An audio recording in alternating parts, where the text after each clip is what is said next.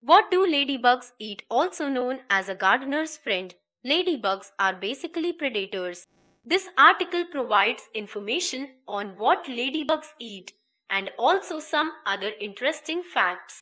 The small, red, pretty looking insects you find in your gardens are ladybugs. Ladybugs belong to the family of beetles and their scientific name is Coccinellidae. The term Coccinellidae basically means little red sphere. They are also called Coleoptera, meaning sheath-winged.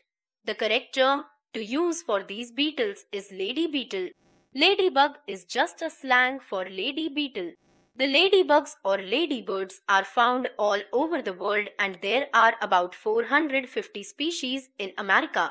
Classification Kingdom, Animalia phylum, Arthropoda class, Insecta order, Coleoptera genus, Coccinella family.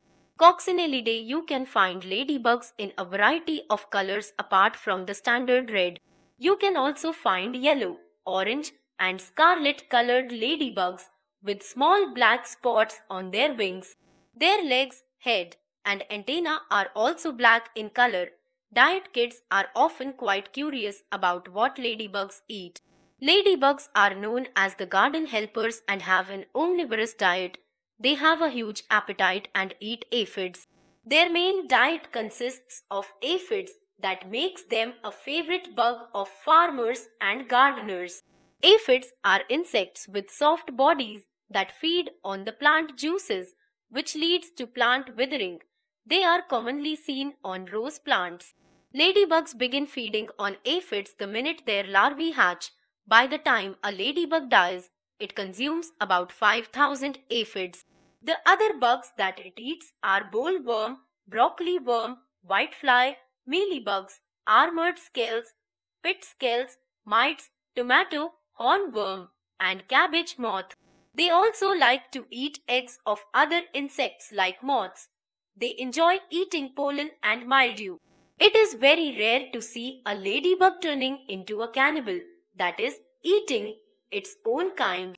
You may even find some species of ladybugs that eat mushrooms and other types of fungus. There are some species that eat leaves and turn into pests instead of being helpful to farmers. However, a majority of them are not considered as pests and are welcome in the garden. Interesting and fun facts: there are over 5,000 species of ladybugs on Earth and they are just 1 to 10 m in size. They are called ladybird beetles in Europe. The Mexican bin beetle and squash beetle species are not garden friends but pests. They eat the crops of Mexican bin and squash and are termed as destructive pests. They have bright colored wings as a measure to ward off predators. They secrete a fluid from the joints in their legs that gives a very foul taste in the mouth of the predator, thus making them a displeasing meal.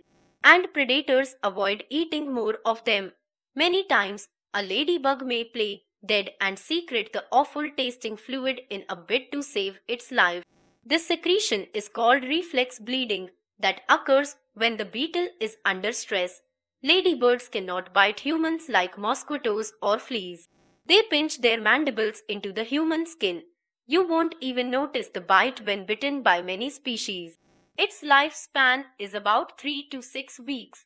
In its short lifespan, one insect lays up to 1,000 eggs. All ladybugs are born black.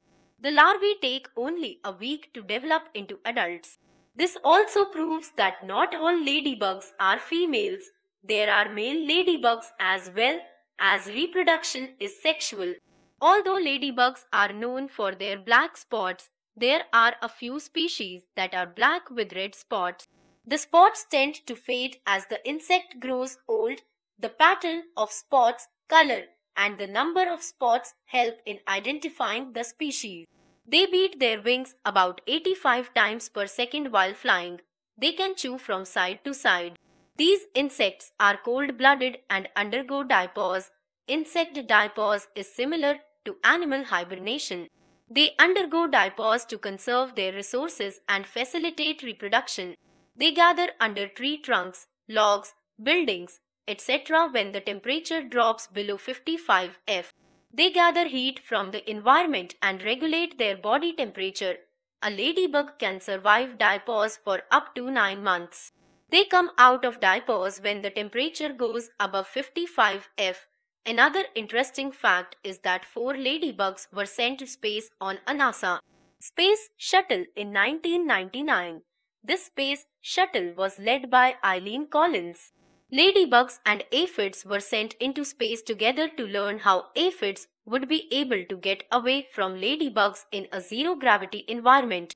Scientists wanted to learn how the aphids would manage to jump without gravity.